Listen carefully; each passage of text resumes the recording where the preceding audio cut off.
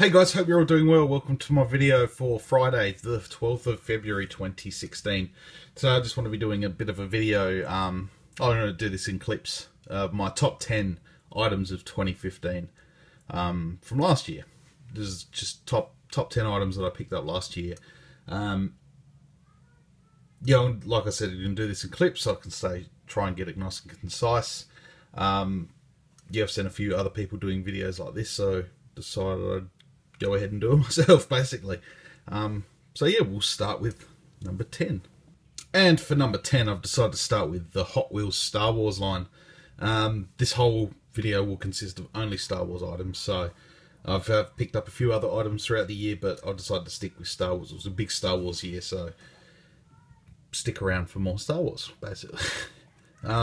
Very impressed with the Hot Wheels Star Wars line. These little die-cast ships, these have been very impressive. I've sort of slowed down in the last couple of months with these, mainly because the stores haven't really been getting as many in. And the ones from the first couple of waves are sort of still sitting around. So maybe if I buy them, maybe they'll restock. But here is Poe's X-Wing and the Millennium Falcon from The Force Awakens. These are pretty impressive, got a bit of weight to them, nice details, and a very nice little collectible, which I've been really happy to collect. They've been a lot of fun and a good price, so I'll be continuing them as I pick out ones that I really like. But yeah, that's my number 10. And for number 9, we've got Kylo Ren's Ultimate Effects lightsaber. If I can get this in frame. This is there's a bit of dog hair stuck on where the sticker was. I have to clean that off. This is a Toys R Us exclusive down here in Australia. There's the Ultimate Effects or whatever it is, which is like $300 or $400. Then there's the $25 version, and this is like a big $80 to $100. So it's pretty damn cool, and it's loud. So. But it's pretty nice, takes a beating. Me and my girlfriend have already had some lightsaber fights because I've got the Darth Vader one as well. So we sort of just run around the house fighting with these things. So I was really impressed with this. My mum got this for me for Christmas. So that was cool. But that is number 9.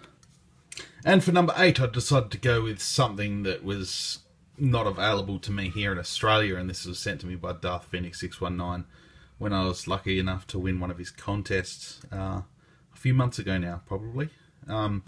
Disney Star Wars Elite series. These are the sort of die-cast, a little bit bigger than 6-inch figures. So they're a little bit bigger in scale to the Black series.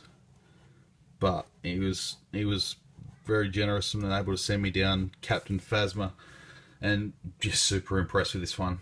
And yeah, I haven't taken it out of the box, and I won't either, because it's like I said, it's something. We don't have Disney stores down here. They all sort of shut down because they failed down here probably 5-10 years ago. So hopefully they make a comeback, but I don't know, I'm not sure. It just doesn't seem to be a market down here for it. But this is really cool nonetheless. I was really happy to grab this one. So thanks again, Tony. Appreciate it. That's number 8. Now for number 7, this Star Wars Rebels was a big presence in 2015.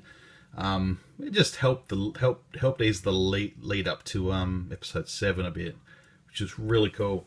And it brought us this awesome 2-pack, which, you know, super excited. I grabbed 2. I've kept this one in the box, and I've got them loose as well. No, these things aren't hard to find down here at all. These are everywhere. I can't walk into a store and not see them. So I'm just glad they made these figures easy to get. I thought they'd be a lot harder, but I was really impressed with this pack. The artwork on the side there. Both of the figures were really cool. I feel like they could have made Ahsoka look a little bit older, but she's still a really cool figure for a 5-point of articulation figure. And yeah, Darth Vader looks absolutely awesome in the series. So really nice to get this pack.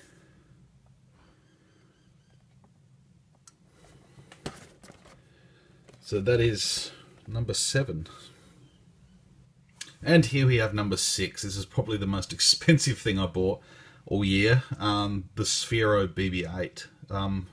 I've had so much fun with this thing. This is just incredible technology. This is definitely probably been one of the toys of the year, I imagine, for most people. Just gives everyone that sort of piece of awesome technology, bit of Star Wars memorabilia. It's just really impressive and a lot of fun. Not cheap. These are $250 down here in Australia. I think they're $150 in the US. So they've been relatively easy. I know they sold out really quickly in the US when they hit on Force Friday.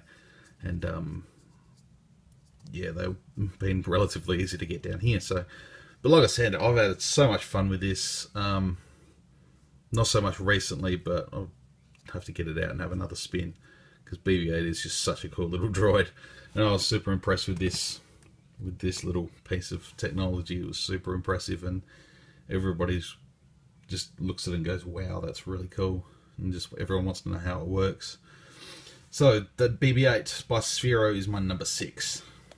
Now for my number 5, this is a continuing thing too. We're going to Marvel Star Wars comics. I've been really impressed with this series. Marvel were doing a really good job at handling these stories. I've just kept the first issue here. I've bought a few singles, just single issues. I haven't for a while. I've got a few issue ones. It was just getting too hard to go and buy, single issues when you live 40 minutes out of town. And when you get there, you got to pay for parking, and when you get there, you got to pay pretty much double the cover price. Not quite. I think this says $4.99 US. So we pay about $7.50 to $8 an issue, which I decided to eventually it was gonna get too hard to start buying into all the series, and so I decided I'd stick with trade paperbacks, and I'm gonna do a separate video on those next. I saw Red Leader 1 did a video on his comics a week or so ago. This is Conan number 1.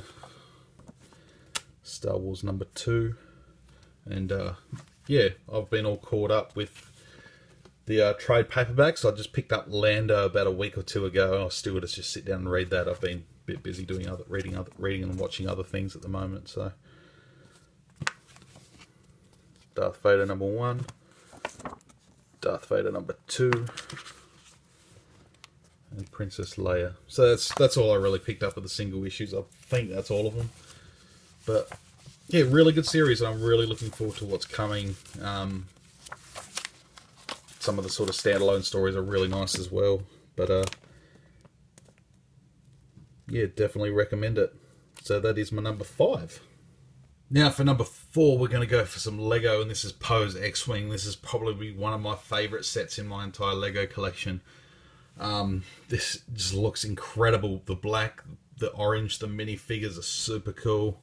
The playability, the little mechanism which toggles the wings to open. This Lego set is by far one of the best, and this was so much fun to build. So good! I can't wait for him to release the other X-Wing.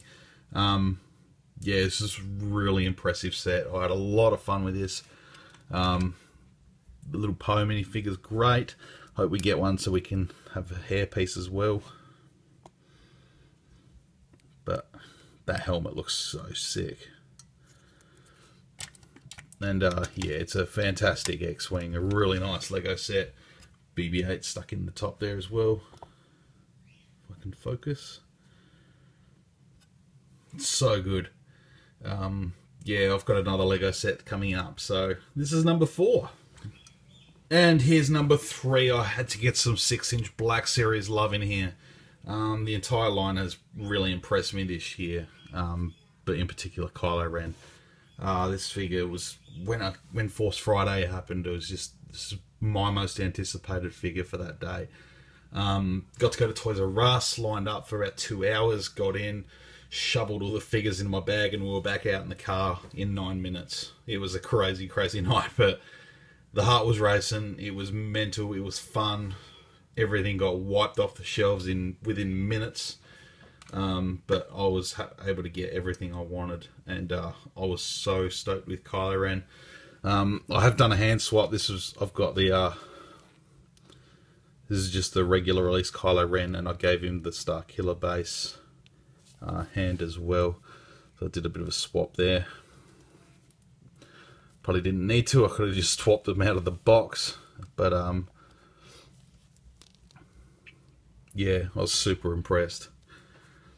The line itself, the Stormtroopers were awesome.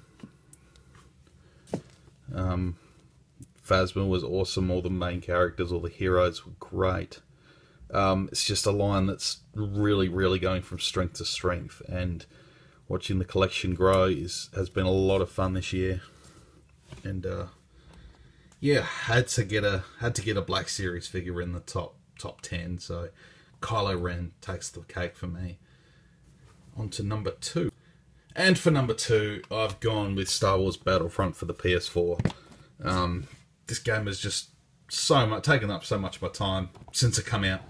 I've had a lot of fun. I've never played a shooter before, like for years. Like I never played an online shooter.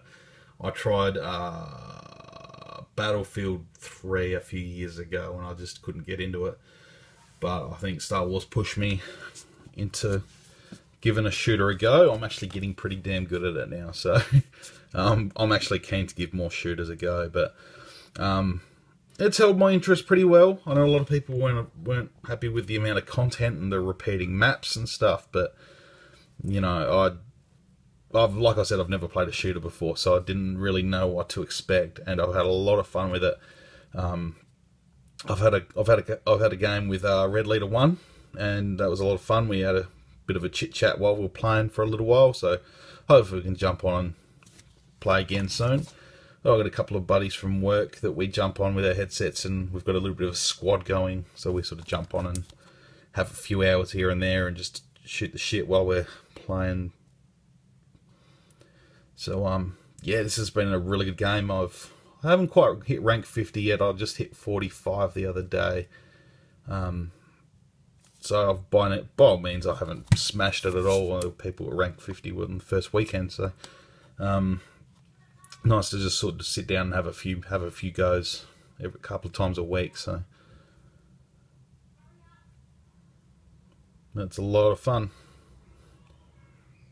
So that is my number 2. And for my number 1, I've had to go with the Lego Millennium Falcon. This thing just blew my mind. And it is my favourite Lego set. Oh, it rivals the Ewok Village. It really does. I love the Ewok Village to death, but this thing impressed the absolute crap out of me. It's just, this was such a fun build. I smashed the build out in a night. The minifigures are great. If they're all in here, I'm not sure. I think Han Solo's out at the moment. No, he's not. There he is. He's fallen over. It's because I just threw him in there. We've got Han Solo, we've got BB-8, we've got Rey, we've got Finn, we've got Chewie. And on the back here, you've got a couple of the Kanji Club. We've got Tasu Lich from Kanji Club in the back there. Not that they ever made it on board, but you know, such an impressive set. I was so happy. I've wanted a Millennium Falcon for a long time. I'm not going to say years because I haven't been collecting the Star Wars Lego for years, but you know, since I've got into Star Wars Lego, I've really wanted the Falcon, and yeah, really happy to get this one because it's damn awesome. I'd definitely recommend this set. So it's an easy decision to put this at number 1. This is probably my second most expensive set that I've bought. And yeah, just a lot of fun to build and a lot of fun to play with as well. So that's number 1. So that takes me to my top 10 completed. I hope you enjoyed watching this, guys. I'll be back with some more videos very, very soon. Until then, may the Force be with you.